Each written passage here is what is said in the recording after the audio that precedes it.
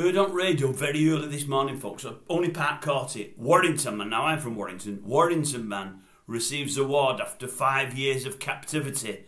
After being released after 5 years, and I thought, who the hell's that? I've not been reading about anybody released any time recently. I thought the only person I know that's been in captivity and released was Terry Waite, and that was 20 or 30 years ago. And I said to the wife, I said, I wonder who that'll be. I only know a Terry Waite. And as they talk, and they said, oh yes, he said, an award's being given, I think it's today or tomorrow, to ex-captive Terry Waite. And I said, that's a late one. As I say, he's been out 20 or 30 years. I mean, he's had a few awards in his time already. Nothing against him. I like Terry, no problem at all. You know, all right, Terry Waite. Took it the same way as Nelson Mandela did. Took it on the chin and, you know, never dwelt on it and, you know, always been respectful. Nice fella. I believe he's a nice fella as well. But I thought it's a bit late to get an award, and I thought, hey, wait a minute, Terry, I don't want to have a go at you.